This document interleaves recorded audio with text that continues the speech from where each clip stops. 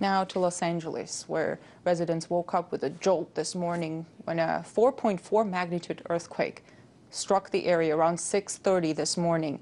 No major damage and no injuries were reported as a result of the earthquake. However, it did scare some local reporters who quickly remembered their emergency drills every Californian learns in school.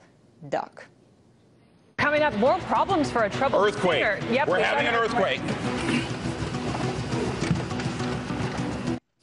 At least 6 aftershocks were also recorded, the biggest of which was a 2.7, according to the U.S. Geological Society.